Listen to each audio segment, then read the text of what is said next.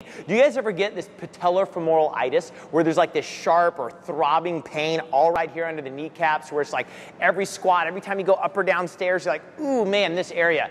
It's super easy to fix. What's happening is this quad is getting really tight, which means it shortens. It takes the kneecap, pulls it up, and then it creates a lot of stress right here on the patellar tendon. There's a stretch and there's a tool that you can use to fix this. Your stretch, all you're gonna do, get on your knees, point your toes, and send your butt back, and rest on your heels. That's really hard to do. You might have to start like this and work your way into it. You can take yoga, but this is a really, really good stretch to get there. Now, a foam roller is also a really, really good tool. This breaks up the tissue and it'll make your quad longer. What you're gonna do is take your quad, your thigh muscle, and you're gonna get onto your forearms. You'll place the quad on the foam roller, bring the other knee out to the side, and you're gonna roll down and up your quad. You're gonna go all the way up to your hip joint. When you do this, you're gonna find a point that goes, ooh, ooh, that really hurts.